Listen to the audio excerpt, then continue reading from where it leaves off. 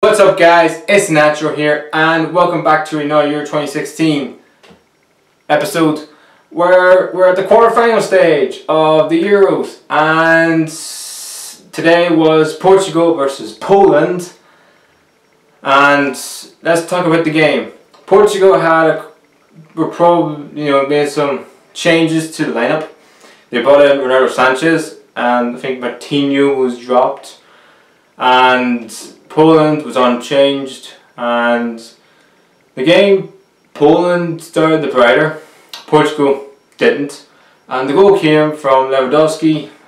Great play from Poland, crossed the ball, and Lewandowski gets his goal eventually in this tournament, even though he's been waiting. He's had so many chances to score, but this is what top players do. If you have a chance, you have to keep at it, and then finally gets his goal. Really, I'm glad, because you do want to see top players go home with no goals. You don't want to see that. But anyway, he gets his goal. And then, Poland were a better team in the first 15 to 20 minutes.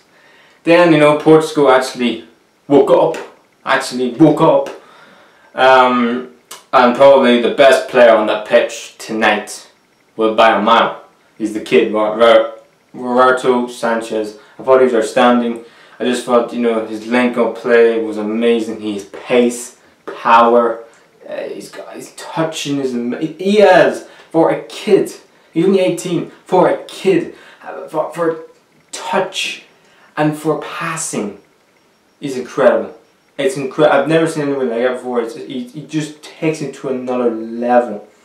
It's amazing. And yeah, and then they got back in the game, thanks to the player of the playing game, Ronaldo Sanchez. Great finish, great play from him. Nani with a nice, back flick for him, even though Nani had a poor game tonight. And yeah, he scores. Took a bit of deflection, but he puts it in the net. 1-1, and they had other chances as well. They should have a penalty from Ronaldo.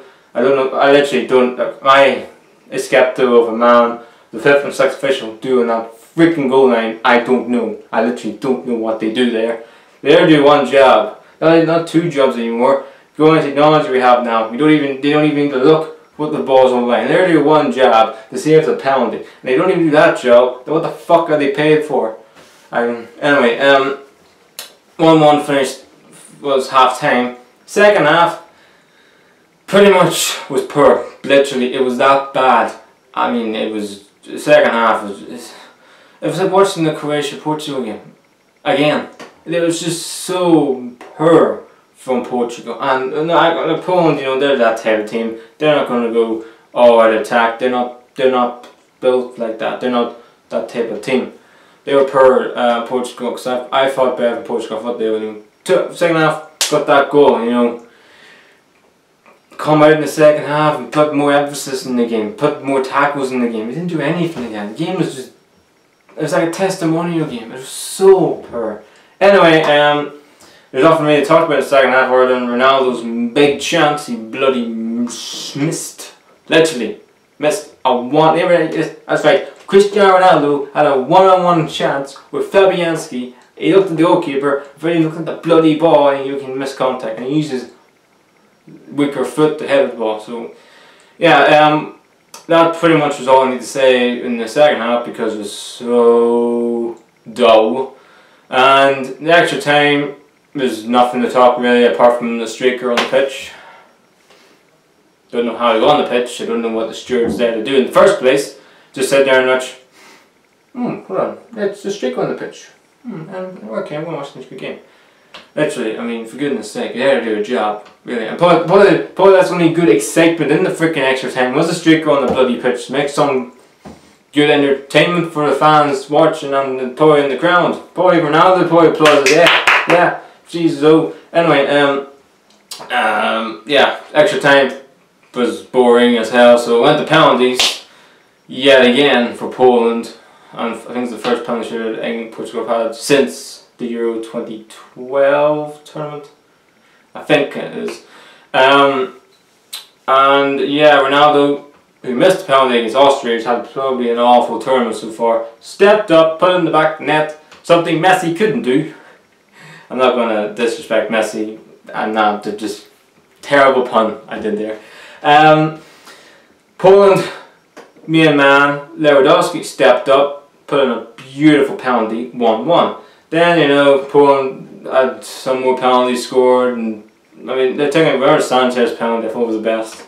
Oh, I mean, he's only 18, and I mean, England players should take note of this, or any team take note of penalties. Probably in England, because they're awful at penalties. When you're taking a penalty, don't rush it. Just keep calm. Just keep calm. Literally keep calm. For an 18-year-old to have that composure and finish that as a top pen for Robert Sanchez, second penalty scored. And then, you know, they had other penalties. Then they came down to the big pen for Poland. He missed it. Lewandowski missed it. I wouldn't say he hit it badly. He hit it decent. I think the goalkeeper made it decent. An incredible save. And then the man who got the goal against Croatia, Charisma, steps up for his penalty, the fifth man, and puts it in the net. The goalkeeper got a touch to it, but it was just, he hit that so cleanly, Charisma. They're through. Ronaldo may still win a major tournament for Portugal. We don't know. They're in the semi-finals. And yeah, congratulations to Portugal on qualifying, on heading to the semi-finals. And congratulations to Poland. I thought, even if you do go home, I thought you just had a great tournament. You know, okay, we all knew we were going to make it out of the group stage, but you know, to get to a quarter-finals, Poland, I think you've done your country proud. You've had a great tournament, and yeah, that's all I'm going to say really. Now we go on to the other two things I have to talk tonight about. Starting off with England. Now, last time I made a video, England beat Iceland. I think all England supporters are going to hate me for saying that again, but yeah, I've really done. But this is what I want to talk about: is England, where they go as a nation and where they go as a team. England have quad players. I just think Roy Hodgson is too loyal to some of the players. I also think he didn't know what system to play, and probably this is the biggest one. I think there's too many yes men at the FA. I really do. If you look, his whole criticism, Roy Hodgson, was, why would you change the system after you won every single game in the qualifiers? Okay, you may have been in the qualifiers, why would you change the system you won every game in the qualifiers?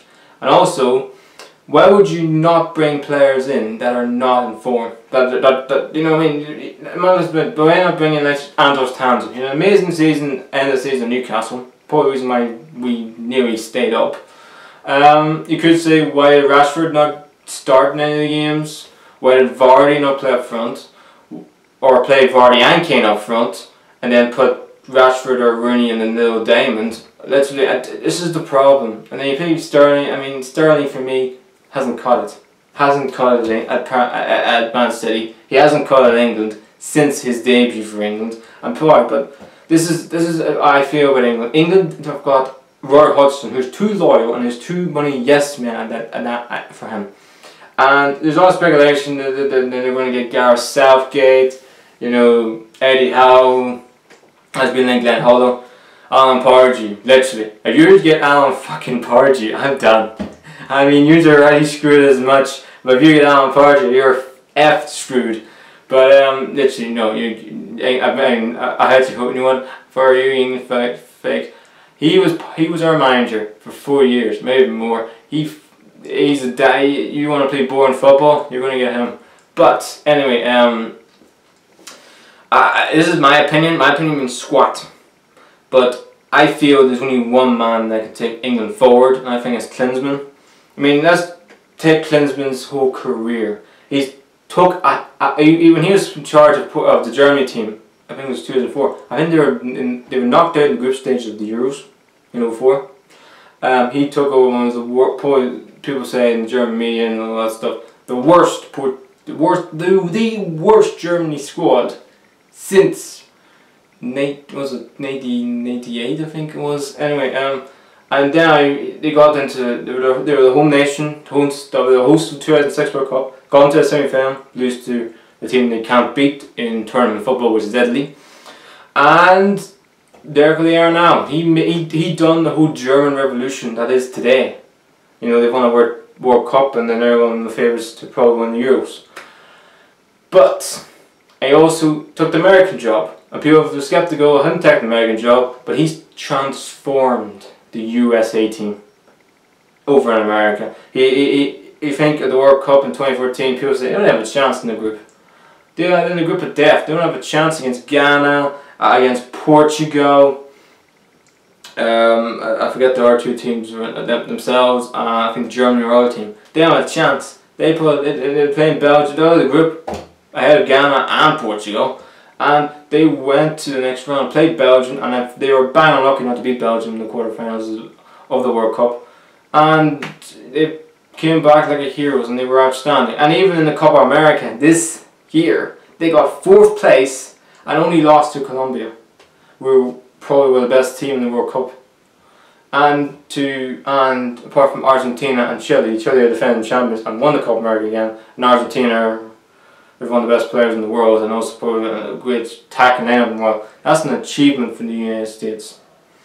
And I think for me, Klinsmann is the right man for Germany. Look, let me rephrase it now. You see, I'm not really into these two other sports. I'm not into it, right? But England cricket got an Australian, and they won things. England rugby got an Australian. I think it was the Grand Slam of rugby. I don't really into rugby, and also won the 3 Test series in Australia. Something like that. They need to go with rivals, and I think Klinsmann will be perfect for Jens and for England, and that's just my opinion. That's my opinion. I mean, I just think the FA have got too many yes men. I just think Gareth Southgate could be another. He'd just be another Roy Hodgson. I just think he'd be another Steve McLaren. They've got too many yes men. They just need a leader. They need someone different, and Klinsmann gives them that. Anyway, that's just my opinion on England. And the last thing I need to say is the Bosque has resigned from Spain. No surprise. He can have his hell. He's got them a World Cup and 2 European Championships. I just hope to God that Spain do not pick Rafa Benitez as their manager. He is our manager. He is Newcastle's manager. We're the Geordies. You stay, don't you bloody dare touch Rafa Benitez. He is our manager. I don't want him, I don't even want Spain to even talk to his representatives or whatever. I want Rafa to just focus on Newcastle, to get us back in the Premier League. That's all I want. They can pick Pep Guardiola or whoever takes the Spain job. As long as not Rafa Benitez, I'm happy.